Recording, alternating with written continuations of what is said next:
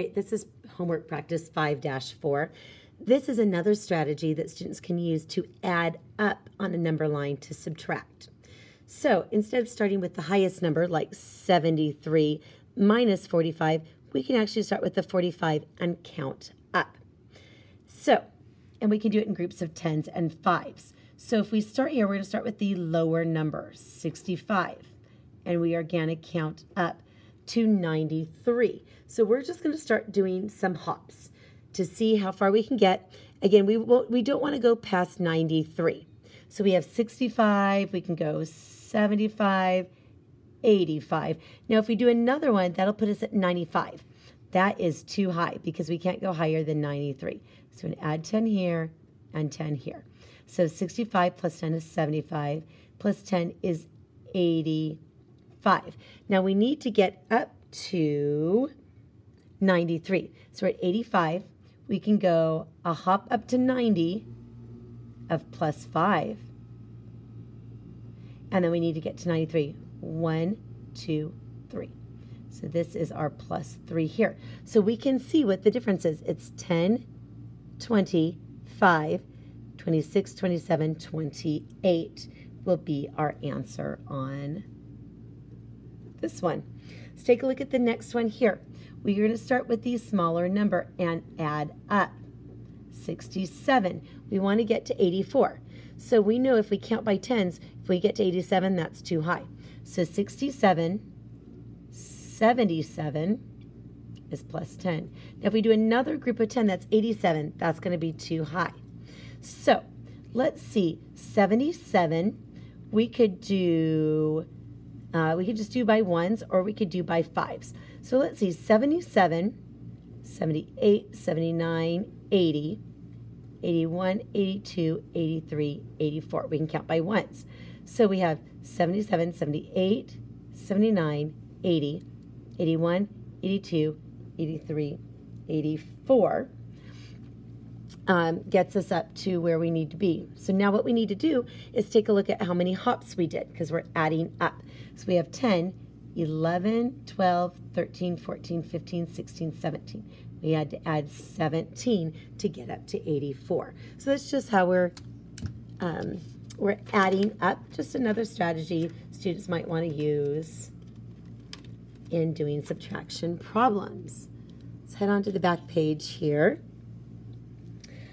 Misha has 36 bows.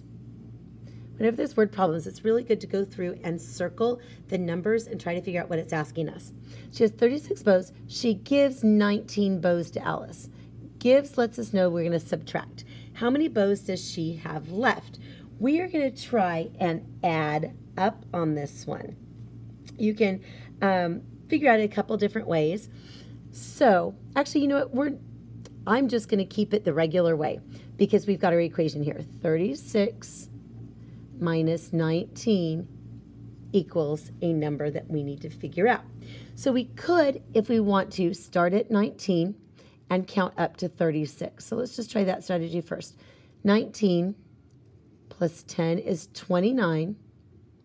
Plus 10 more would be 39. That would be too high. So we've got 29. We need to get to 36. 29, 30, 31, 32, 33, 34, 35, 36. So we have 10, 11, 12, 13, 14, 15, 16, 17. Okay? Students can also start here at 36 and go backwards. So either way is just fine, but since this unit's kind of working on counting up, we'll stay with that one. Okay, number 4, Remy has 80 golf balls. He hits 53 of them. How many golf balls does Remy have left? So let's go through and do our equation.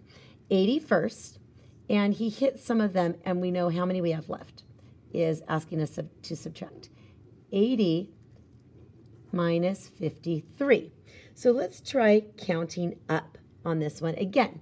So 80 minus 53, we'll start at 53. Our goal is to get to 80. So 53, let's count my tens first, 63, 73. If we do another one, that'll put us at 83. That's too high. We can't go over 80. So we add our plus 10s. 53 plus 10 is 63. 63 plus 10 is 73. 73, we need to get up to 80. Let's do a hop of 5. 73 plus 5 will put us at 78, 79, 80. So we'll add 2 little hops here. So what we have here is 10, 20, 25, 26, 27 for counting up. Higher order thinking. Richard found 93 minus 67 by adding up on the number line. Is he correct? Explain, then write an equation to show how you could check his work. So let's see. 93 minus 67 is 26. He starts here at the lower number, and he's adding up to 93. So let's check his work. 67 plus 10, 77. Plus 10, 87. Plus 3, 87, 88, 89, 90. Plus 3 more, 91, 92, 93. Yes, that works. So an equation that we could put together, we could add them together. We could start at 67 plus 10, 26 equals 93. Okay. All right. Use the open number lines for our assessment here. Show 2 different ways to add up to find 91 plus 56. Now again, it's asking us to add up. So the students might be able to do it the other way where we kind of, subtract backwards. We're doing add up to get them to practice on this one. So we're going to start at 56 on both number lines, and we need to get to 91. So let's look at a couple different ways. There's going to be lots of different ways. These are just 2 examples. We can't go higher than 91. So I'm going to start counting by tens. 56, 66, 76, 86. If I go on one more to 96, that'll be too high.